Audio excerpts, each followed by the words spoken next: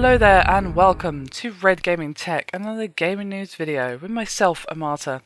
Today is the 17th of May and I have some news for you today concerning GoW Judgment, as Epic Games have announced yet another new DLC pack for the game, which is going to be entitled Lost Relics, and this pack will include 4 new maps, new armor and weapon skins, as well as a new game type called Breakthrough.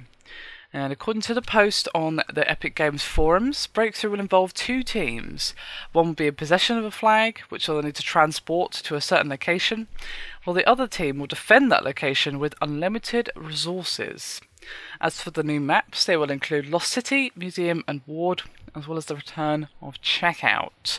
And this pack is due for release in June, but unfortunately does not have an actual specific release date just yet.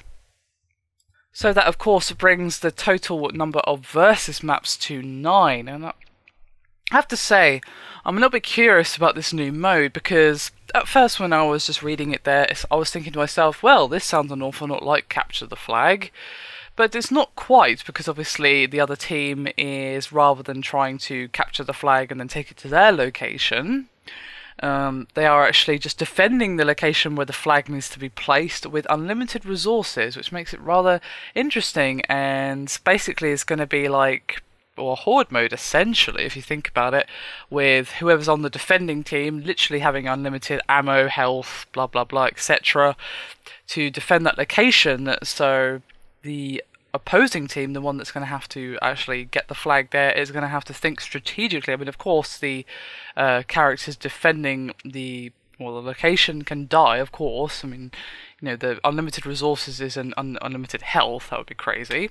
So I'm just curious, you know, it's going to actually, I think, encourage a lot of strategic thinking, because if you're against people who are much better prepared than you because they have unlimited ammo or what have you, then, well, you're going to have to plan very, very carefully in order to reach your goal. So I've been thinking that that's a slightly more strategic map, a slightly hoardy map, which is kind of cool. I like the idea, actually, and this is something a little bit different, which is always nice to see. New modes and new ideas being brought in, even if it's a slight twist on a concept we're already familiar with, such as Capture the Flag, but still, innovation, even in small ways, is still innovation. So I'd be curious to see what you long-standing GoW Judgment fans make of this particular piece of DLC, or the idea of it, because obviously it's not out until June, which is, you know, quite a ways off just yet. It's only the 17th of May, so got a few weeks at least before this comes out.